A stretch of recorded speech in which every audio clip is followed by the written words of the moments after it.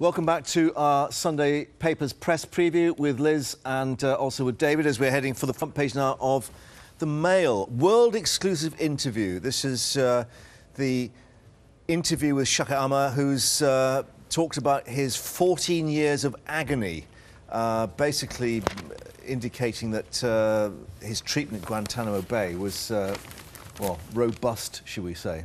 Yeah, this is the Mail on Sunday have been campaigning for this man's release since he was locked up 14 years ago. I mean, the background for any viewers who don't know it is that he was arrested in Afghanistan in December 2001.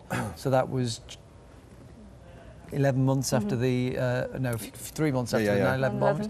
And he said he'd gone out there to work for a charity and had been kidnapped by some Afghans and sold to the Americans, and he's innocent. You know, one has to make up one's own mind about that thing. But undoubtedly, he's been incarcerated for 14 years. The US government have now announced that he'll finally be released, and the Mail on Sunday have got an interview with him talking about his 14 years of agony, as he puts it, and says that despite immediate freedom, he's still being subjected to brutal physical abuse by his captors in America. He's on hunger strike in protest at an assault, and he's warned his wife that he still fears he might not make it out of prison alive.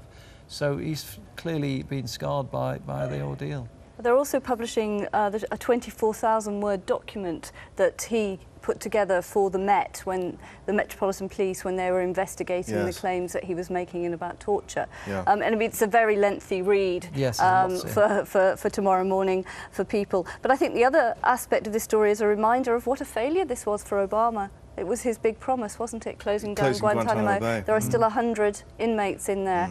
As you say, whatever you think, whatever the side, detained for 14 years.